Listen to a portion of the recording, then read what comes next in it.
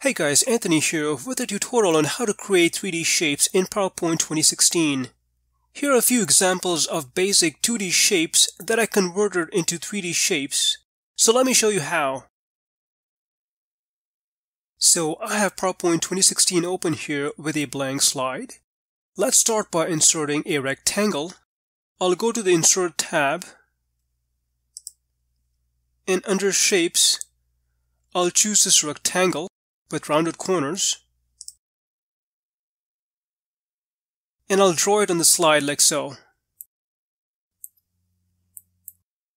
I'll right-click on the shape and choose Format Shape.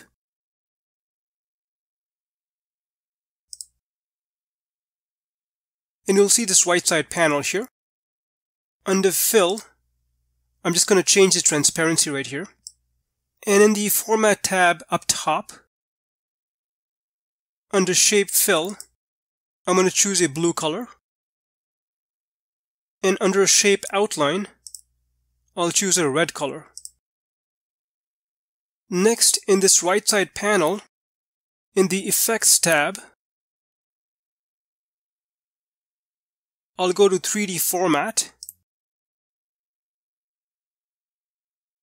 and I'll apply a rounded bevel for the top and bottom. And for the depth, I'll change this value to 75. I'll close this section, and I'll drop down the 3D rotation section. And under presets, you will find many presets. I'll choose this first one, and as you can see, it changes the shape into a 3D shape. You can also manually rotate the shape, so let me just reset this preset. You'll notice down below here, you've got the X, Y, and Z rotation, and you can manually rotate the shape using these buttons here, like so. Let me close this section, and once again open the 3D Format section. And if I scroll down to the bottom, under Lighting, you will find many presets. I will use this one right here. And as you can see, it looks a bit different.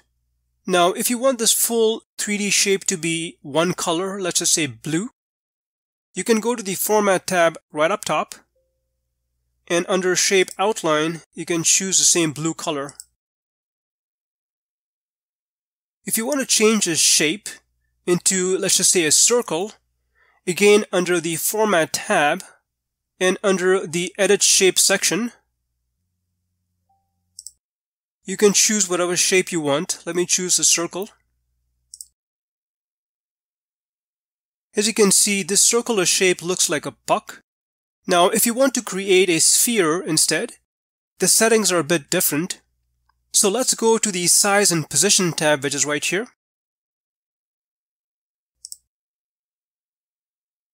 And I'll drop down the Size section. So first of all, we need to determine the size of the circle. So currently, as you can see, the height and width is 3.33. So I'd like to change this to 4 and 4. But first, I'm just going to lock this aspect ratio by checking this box. And then I'm going to change this 3.33 to 4. And automatically, the width will also change. Next, let's go to the Effects tab. And under 3D Format, we need to change the width and the height for both the top and bottom bevel. Now, in order to determine the bevel height and width, we need to do some math. So earlier, we determined that the size of the circle as 4 inches.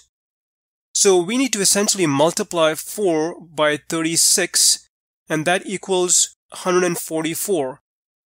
So we need to enter 144 for both the width and the height for the top and bottom bevels. So I'm going to change that right now.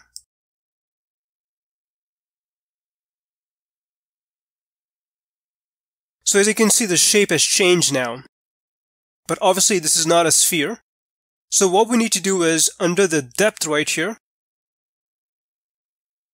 we need to reset the 75 to 0. And as you can see now, it's a perfect 3D sphere. Well, hope you found this tutorial useful.